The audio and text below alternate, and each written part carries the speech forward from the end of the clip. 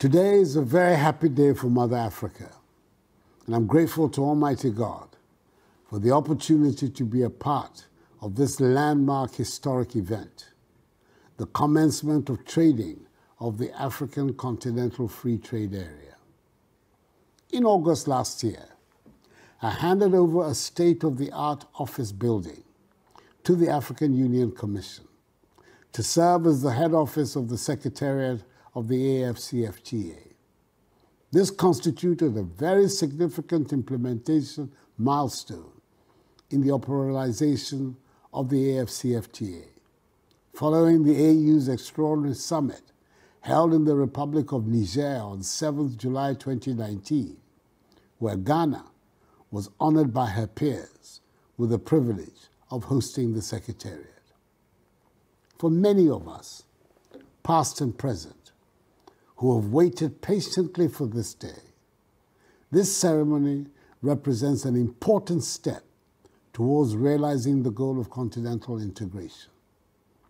The manifestation of that enduring dream of the founding fathers of our union to create an economically integrated and sustainable continent capable of ending our dependency on foreign assistance and eradicating poverty by harnessing our considerable resources, human and natural, begins today.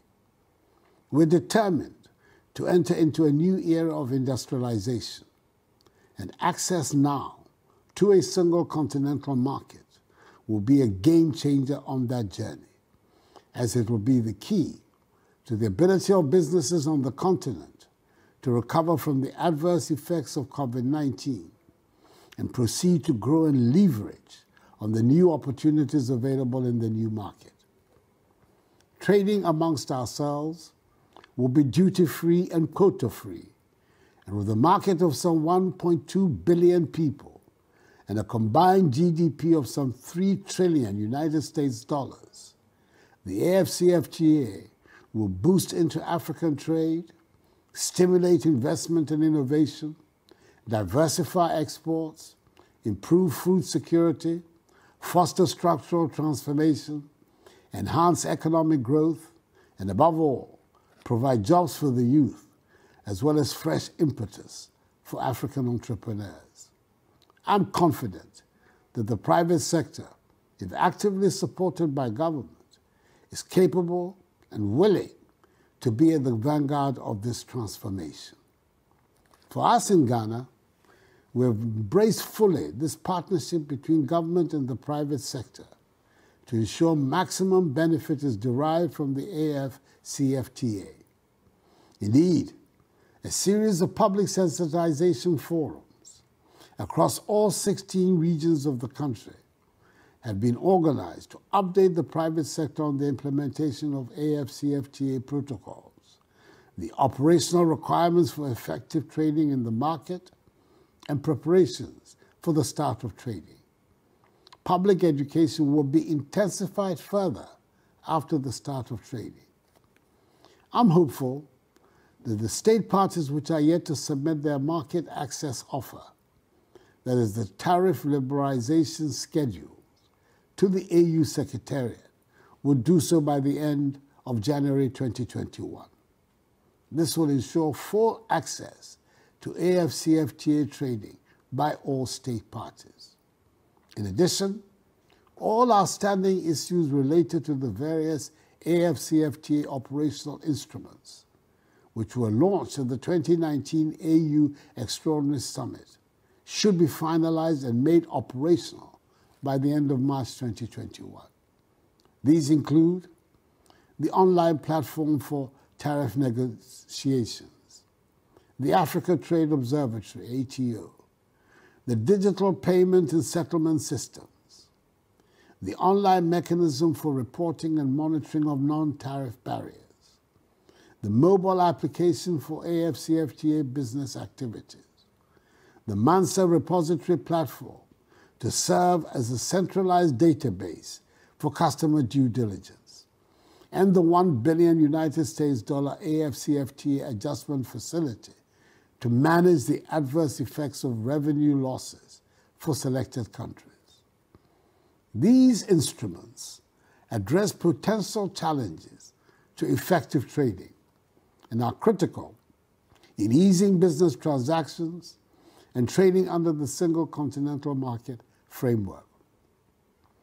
As recommended by the AFCFTA's champion, the President of the Republic of Niger, His Excellency Mahamadou Issoufou, there is the expectation that by the end of March 2021, the AFCFTA unit operating out of the AU Commission in Addis Ababa will be moved to Accra to ensure the consolidation of all AFCFTA-related activities under the AFCFTA Secretariat.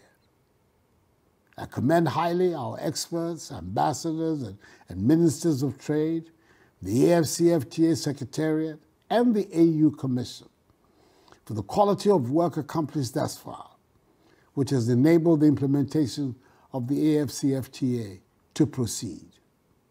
We should not relent in our efforts in concluding all outstanding issues in the Phase 1 negotiations to guarantee full implementation of the AFCFTA protocols by June 2021.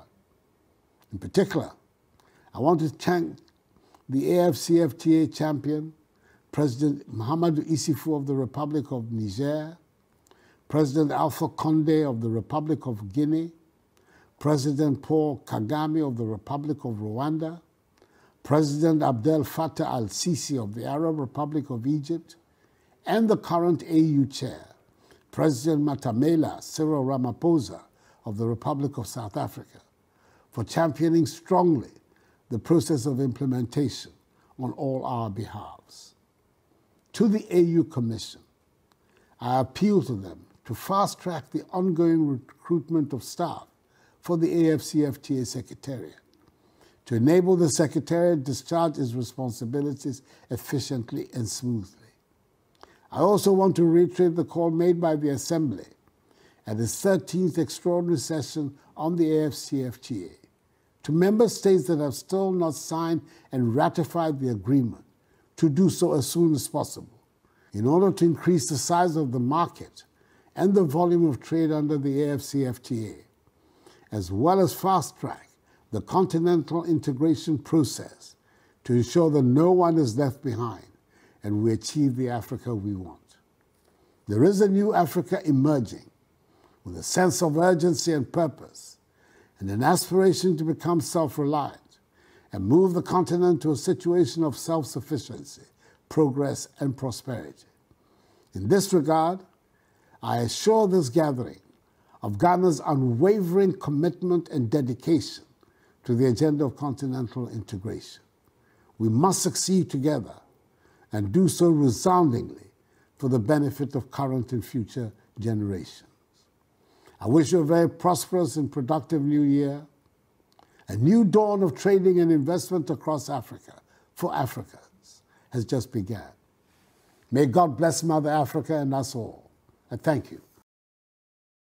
Excellencies, heads of state and government, Excellency Musa Faki Mahamat, Chairperson of the African Union Commission, senior officials, business leaders, distinguished ladies and gentlemen, good afternoon. I thank the African Union Commission for organizing this business forum, which has become a tradition with each summit. 2 years ago, we signed a historic agreement and together wrote a new chapter in the story of African integration. The COVID pandemic has delayed the start of trading, but we must stay on course. This collaborative action is now more important than ever to rebuild our economies and strengthen Africa's resilience to future shocks. So let's get on with it.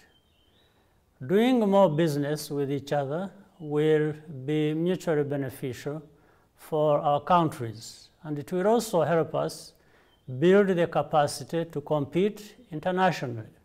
In Africa, we will start trading amongst ourselves in a few weeks. We need the private sector to be fully involved. That means all of you gathered here with us today. We have to work closely together to ensure the right frameworks are in place for the success of this process. In addition, we must continue to communicate the benefits of free African trade to our citizens, especially young people, and mobilize them to remain engaged for the next phases of African integration. I would like to take this opportunity to congratulate and welcome Wamukele Mene, our new Secretary General of the CFTA Secretariat.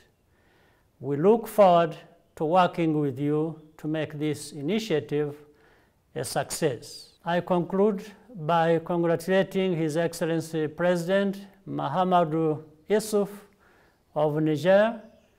He has championed free trade on our continent and kept us on track. The award he has received today is richly deserved.